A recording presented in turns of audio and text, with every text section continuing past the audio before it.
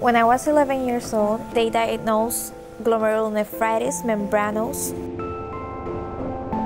They told me I had to do a transplant, I had to start dialysis. I've known Jared Lee for my whole life, we're cousins, but I would have never imagined the extent of her situation. So I told them that I wanted to be tested. We feel nervous, we feel anxious, we feel sad because we don't know what we were going to see in the future. If I have two and I only need one, go ahead, take it, because it's simple, you're just giving life.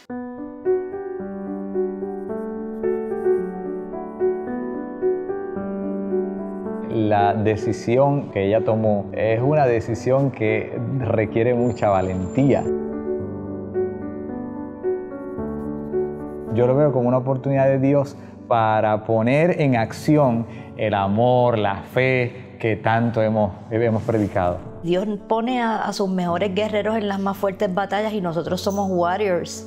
For me, this is bigger just than a kidney transplant. It's something that can show the world how love can cure everything.